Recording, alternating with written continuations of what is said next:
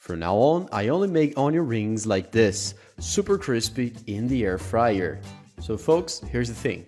First, take one onion. I will use a medium-sized one, but you can use a large or small if you prefer. Let's start by cutting off the edges of the onion, okay? I'm gonna remove this part and this part too.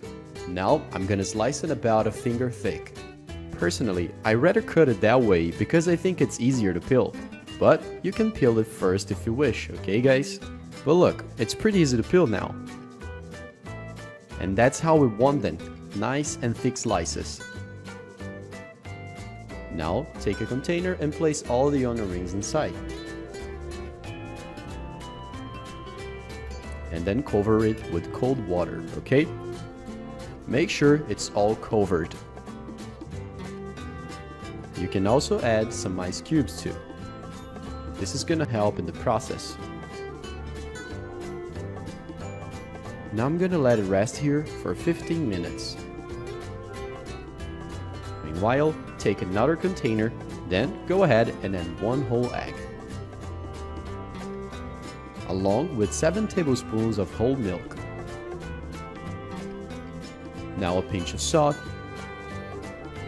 also a pinch of Bahian seasoning, and a smoked paprika. But don't worry, that's just the seasoning, guys. And of course, you can do it your way, right folks?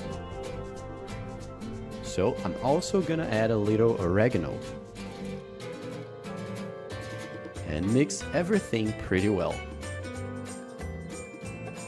And to finish, I'm also gonna add 4 tablespoons of flour.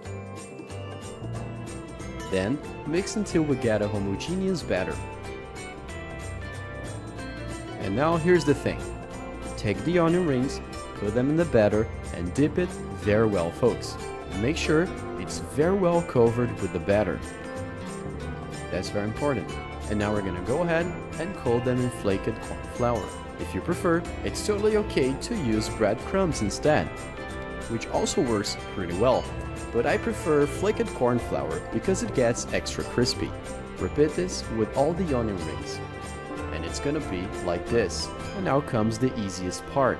Let's go ahead, take our onion rings and put them in the air fryer.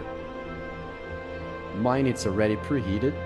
And let's cook it at 356 degrees Fahrenheit for 10 minutes, okay? But don't worry, I'm gonna show you how it's gonna be. And here it is, folks, our onion rings are finally ready. And I'm gonna tell you, it's worth it. Look how wonderful. And the smell, you should definitely try this. This is perfectly crispy.